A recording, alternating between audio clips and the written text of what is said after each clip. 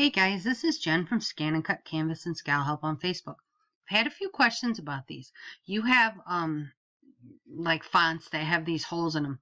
Well, we know with our cutters, we really don't want them to go through and cut all of these holes.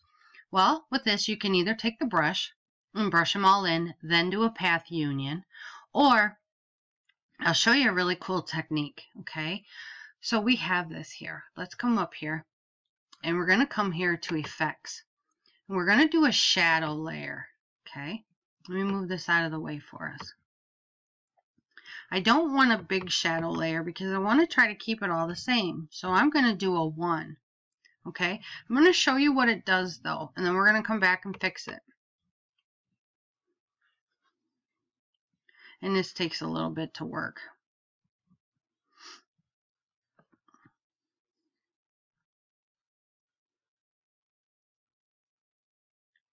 Come on, come on, come on, come on.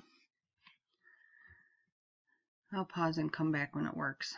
Okay, so here it is, but let's take a look. There's still holes, so we don't want this.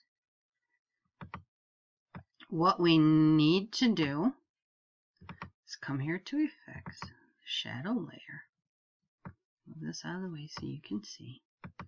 Enter in the 0.01, but we're going to come here to Blackout Shadow, and that's going to create another issue, but I'm going to show you how to fix that. Okay, click OK, and we're going to wait another 10 years. Come on, I'll come back when that comes on. Okay, here we are. All right, so we have these holes fixed, but look, there's no holes here. That is perfectly fine. With this word right here highlighted, come up here to Object and click Break Apart. We lost all the holes. No, this is what we want. We want this to happen. So click on this guy. With the directional arrow up, bring it right up here. Okay, and that blue line pretty much tells you, do you see it? Okay, right there, right in the center, coming out from that H over to the O. There it is. Okay, drop it. Now, you're going to highlight this entire thing. Path, back minus the front. That means you're keeping the back and you're going to subtract whatever is in front from it. Okay. And again, we're going to wait a little while because it takes a little while to work today. It's kind of on strike. Okay, so we have that part. Float around here. Up, there's my moon. So click on it, highlight it. The directional arrow up only. Right there. Okay. So now we're going to come up here. And we'll go to Object and we'll just do a merge. Okay, that turns it all black. Okay.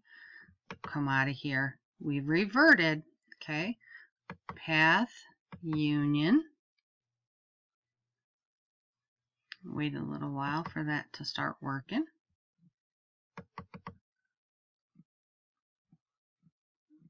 Come on, little guy, you can do it. Jeez. Okay, so there it is. So you can either get to it by path union, or you can do an object merge. Okay. Now let's come down here and deal with our A. Uh-oh, where is that little piece at? Well, let's click out of there. Oh, there it is. So let's directional arrow it up. Oh, let's put it about right there. Okay. Now watch what happens. We're going to come up here and do a back minus front, right? No, watch what happens. That's what happens. Don't panic. Just come here and click the undo button. Even though I supposedly laid it on top, it actually tucked in behind there. So if that happens, if that little dot happens, come back to path and instead of back minus front, do a front minus the back. So you're keeping the front and you're subtracting whatever's laying in back there away from it. Okay. And wait another 10 years. Okay, it came back. All right, float. There's our other little piece. Let's take this little guy right back up here. Okay, put it about right there. That looks good. And we'll do a path union. I'm going to actually do an object merge. And there we go. We have a full, no holes letter now. Okay, so let's object merge this one because we broke that one apart. So in order to put it back together, you have to do the merge. Okay, and the holes, yep, the holes are still there. So we removed all of the holes. Okay, so that is how you go about removing the holes from any type of rough font. Okay, so hopefully this helped you. With these holes in here to place them, you can kind of put them wherever you think they need to go, wherever it pleases your eye.